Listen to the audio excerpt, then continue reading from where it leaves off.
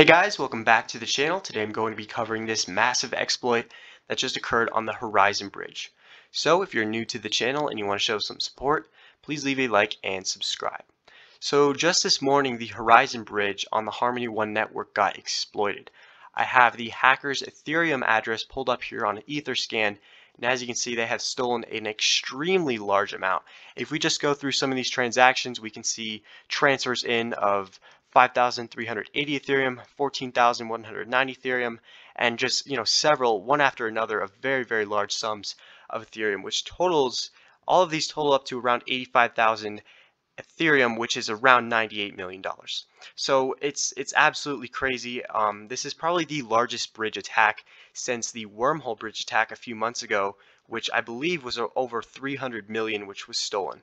So surprisingly, a fair amount of bridges these days are getting exploited. So take this as a lesson to be cautious when interacting with these bridges, because it seems to be, to me at least, a common theme where large sums are getting stolen from these applications.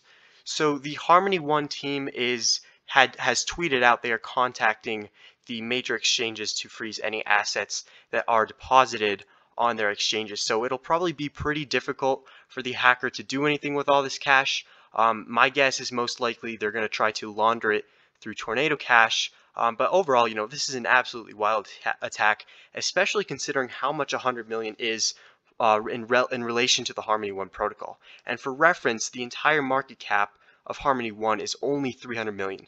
But do keep in mind the stolen assets here are in Ethereum and not the native token One. So there's a possibility the Harmony One team offers some sort of white hat reward for returning the funds. We have seen that before with hacks and exploits, but I doubt that's actually going to happen here. But anyways, I just wanted to keep you guys informed. This is some pretty crazy news that I just wanted to bring to your attention and share on the channel. I hope you guys did enjoy, and as always, I will see you in the next one.